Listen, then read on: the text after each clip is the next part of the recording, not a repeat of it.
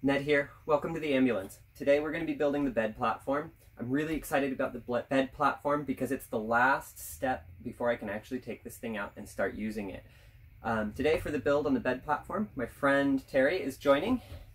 She's going to be helping out with the project today. We just got back from Home Depot. We got the lumber and stuff that we need, so let's get to it. We've cut and sanded a brace now that's going to hold the one side of our bed, and it's going to get screwed up against this wall over here.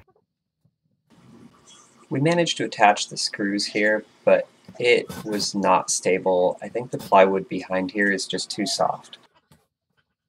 The walls in the wall over here doesn't have enough rigidity to it to attach with wood screws, so I'm going to have to drill all the way through and bolt it into the exterior storage. That's fine. I didn't have any bolts long enough though, but I remember when we took the cabinets apart in the previous videos, there were some bolts that came out of those. I think these are going to be the perfect fit to attach with, but I'm not certain yet. The bolts I was looking at were not even close to long enough, so I went and dug around in the scrap bins and found these really long, fairly heavy-duty flathead Martini machine screws that I was able to get the job done with. I ended up drilling all the way through the wall and into the exterior storage compartment on this side. And you can just see they come through on this side. Next we cut the main runners for the bed. For the next step in the build of the bed, we're going to build two cross pieces to kind of square up this side of the bed. Cross pieces are in place and this platform is done. Time to build the second one. So I bought one of these brackets for like fencing and things like that. I'm going to use this for the last hanger for the 2x4s. Might end up using two of them, but I can't use it with this bend in it, so I'm going to use my little vise here, and I'm just going to hammer that flat so I can use this. We should be able to use that now. Before I mounted this next rails, I wanted to look and see what behind the walls look like. So this is behind the wall on the driver's side of the ambulance. And a little bit of an investigation that I can't quite film on this side, the passenger side. Looks like this is a sheet of aluminum with a thin sheet of plywood over it. So it's a little different. It's going to be a little easier to mount on this side. Final screws going into the two-part bed frame here in the back of the ambulance. Even Captain and Emily came out to join us.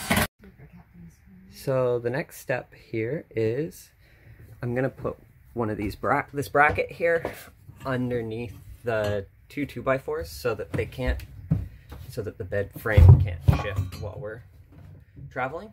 Well, the bed frame took longer than expected, but we do have the frame built and it's all in, and we've tested whether or not we can take it out and put it back in, and it kind of works. It was getting late and Terri had to go home, so we called it for the night. The next day though, I woke up and got back to cutting some plywood. This old track that I have really didn't want to come together today, but I'm going to need it in order to make the cut on the plywood for the bed. A little bit of hammering on it and some WD-40 and it did finally come together. Just had a good moment that reminds me why I want to measure twice and cut once. Luckily I didn't start cutting, but I had measured 33 3/4 instead of 34 3/4 on the far end down there. And that would have left me with a whole sheet of plywood basically ruined. I don't have a table saw, so this track is really helpful for me. I like these sawhorses quite a lot, but I don't want to cut into the top of them, so I do move the board around a bit to avoid the sawhorses, but it doesn't add too much hassle. So overall, better than having to buy a table saw. So I just test fit the first piece of plywood in here.